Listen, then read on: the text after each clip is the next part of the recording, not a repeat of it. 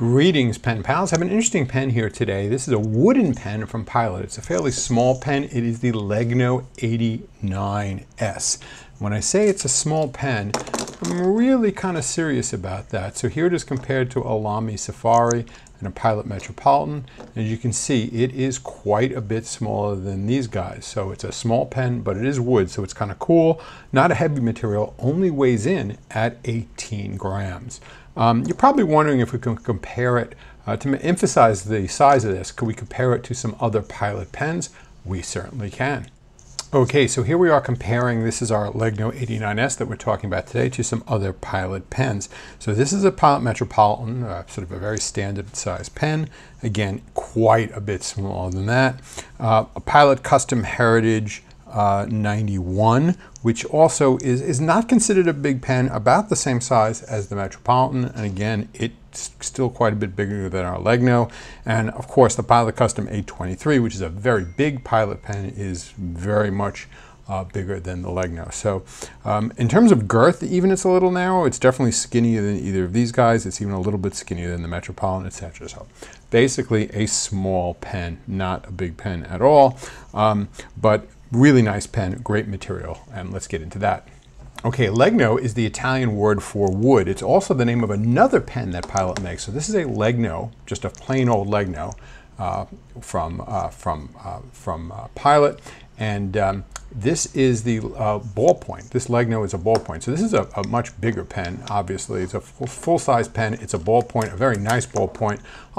Pilot makes quite a few wooden body pens, actually, and I'll probably do a video just on Pilot wood pens. But anyway, this is the Legno, which is, like I said, is the Italian word for wood, and this is the Legno 89s, which is the fountain pen we're talking about today. So the thing that, to me, that really makes this a special pen is this extraordinarily nice, all-natural wood material. It doesn't have a ton of finish on it, so you definitely feel the grain of the wood when you're holding the pen, which is really, really nice. And again, it's all natural wood grain, wood material, so obviously no two pens are going to be completely alike in that regard. So we're talking about a really nice pen with some super nice natural wood material.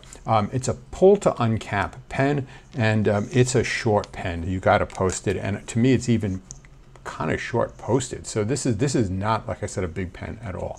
I think a really cool pen would be if they came out with this pen in this size, or even just maybe a fountain pen version of this pen. Those don't exist to the best of my knowledge, but that would be really, really cool. So I would really love a big sort of full-size Pilot fountain pen in this wood material. It would just be great. So going over the different parts, on the cap band it says Legno 89s, Pilot Japan. The clip itself is a really nice, fairly standard looking Pilot clip that's very, very functional. The finials are sort of, they match each other, but obviously very different size, but they sort of match each other very nicely, matching finials, color shapes, etc., matching the clip ring and the trim ring on the bottom and the finial do match each other. In terms of section, what we're talking about here is a black plastic section with trim rings at either end, which looks quite nice. And in terms of filling mechanism, as you can imagine, cartridge converter, and you're kind of limited on what converters will fit this. Obviously a big Con 70 will not even come close to fitting in this.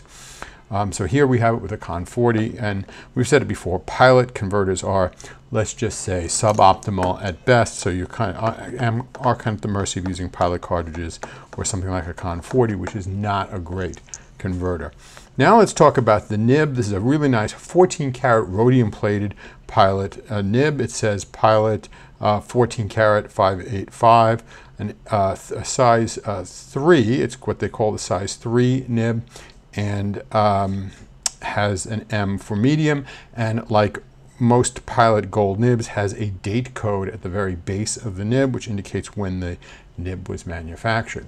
In terms of the feed, it is an ordinary plastic feed, but it does have one nice feature that some Pilot pens have on their feed. The filler hole for the pen is located in the middle of the feed, and you don't have to immerse the whole nib up to the section in order to fill it, which is a really, really nice nice feature of this. So again, it's plain plastic feed, nothing special about it, but especially on a short pen like this, having the filler hole only kind of halfway up the feed is just a super nice feature that I really kind of like.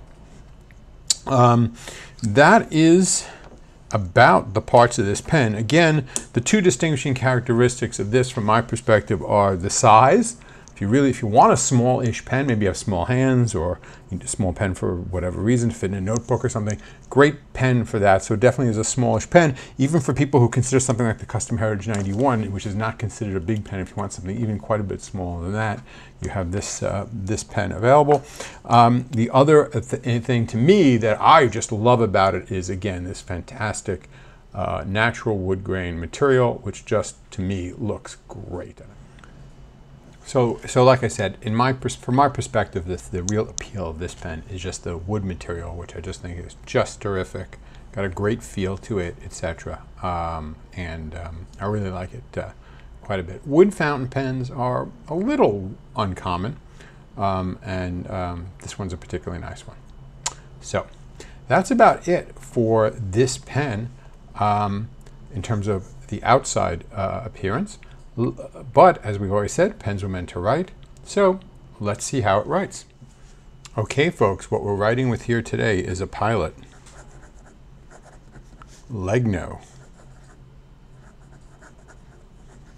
89s, and this has a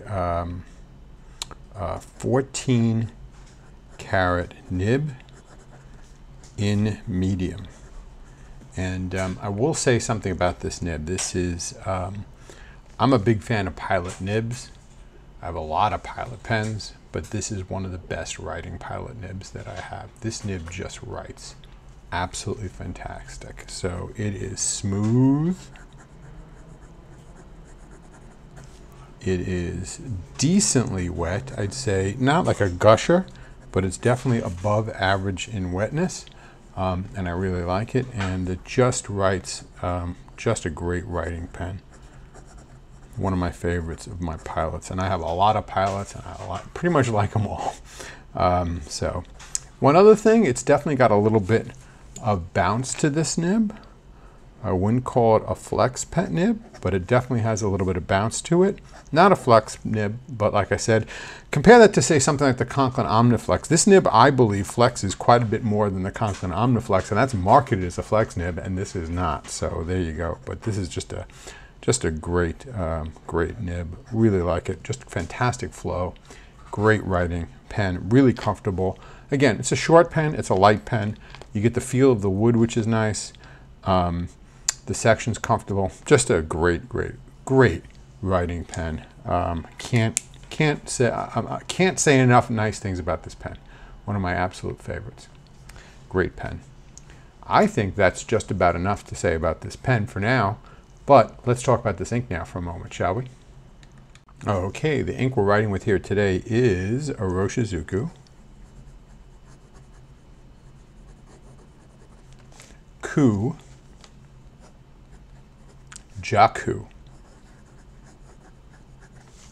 And this is sort of like almost like a minty bluish green. Here it is on the card. And here it is compared to, say, something like Colorverse Photon, which is really a very minty color. And here it is compared to just like just a true green, which is TWSBI Emerald Green, just to give you a difference between this pen and TWSBI Emerald Green. So this is definitely, the Photon's definitely kind of like a minty green. This is like a true green. And this is sort of somewhere in the middle with obviously a lot more blue in it. But kind of it's a different kind of color, to be honest with you. I don't have too many inks that are exactly this color. So it definitely falls in an interesting part of the color spectrum.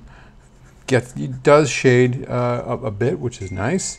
And I really like it. Nice pen from Iroshizuku. Writes really well. That's what it looks like on this Rhodia paper. Let's take a quick look at what this ink looks like on Tomoe River paper. All right, folks, so as we said, this ink is Iroshizuku.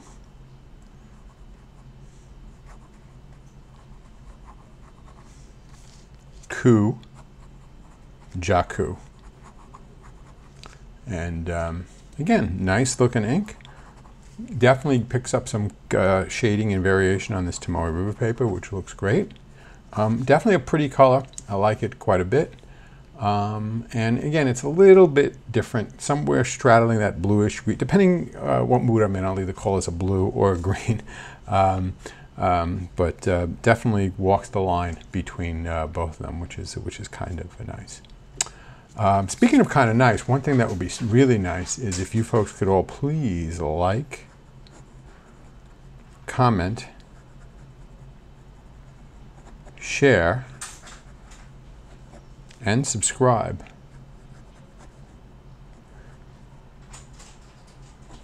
That would just be fantastic and very much appreciated. But I think that'll just about do it for this video. As always, I hope you enjoyed watching it, because I certainly enjoyed making it. And until we see each other again, have a great day. Bye-bye.